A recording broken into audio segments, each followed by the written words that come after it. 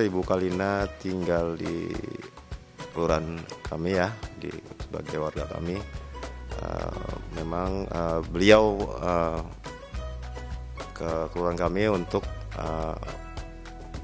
memohon untuk mengantar surat nikah dengan membawa berkas kakak dan KTP ya, dan juga bukti surat cerai dari yang sebelumnya.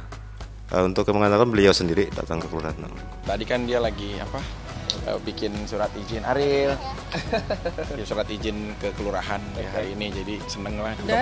Surat pengantar ya tadi. Udah tadi pagi udah di mobil kan. Ya kan kalau dari sisi administrasi dulu supaya nggak terburu-buru kan, karena kan insya Allah nanti kita laksanakannya Februari, ya kita hitunglah masih 2 bulanan lebih. Tapi kalau segala sesuatu dipersiapkan pelan-pelan tapi dari jauh-jauh hari, tapi kan lebih baik gitu. Oh ya kita mau priwet ya saya. Tapi itu priwet indoor kita, tapi priwet outdoor kita di Bali sih. Insya Allah Senin kita mau berangkat ke Kintamani ya. Temanya apa Bang? Mungkin kan kemarin tahu dia. Kalau yang outdoor punya dia. Mungkin. Temanya apa ya? Yang kayak kalau kita tuh kayak di pinggir pantai kayak gitu, aku pakai baju yang casual, yang sudah itu yang ada yang kayak apa? Yang dress gitu. Terus Mas Vicky juga ada yang casual juga, ada yang resmi juga.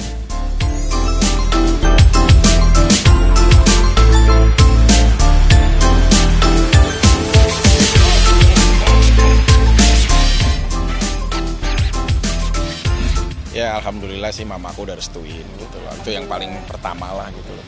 Terus aku tinggal dalam waktu dekat ini silaturahmi ke papahnya dan mamahnya Kalina juga kan. Sambil sekalian aku minta beberapa persyaratan juga kan gitu. Nah itu dia, aku belum sempat ketemu sama dia. Tapi aku nggak ada masalah, tiap hari juga kita teleponan. Cuma kalau memang akunya tidak mau bicara tentang masalah aku sama Mas Vicky lewat telepon. Ya pastilah. Itu udah rencanain semua kok, cuma pelan-pelan aja kan segala sesuatunya biar mengalir aja ya. Tidak ada bekas anak, ada bekas suami. Dia nafas saya, intinya saya bisa masih ada di sini sampai detik ini karena dia.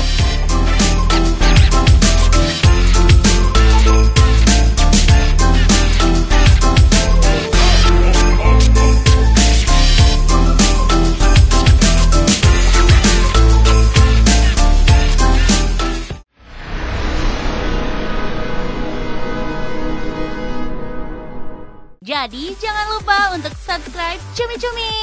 Ditekan ya tombol lonceng merahnya.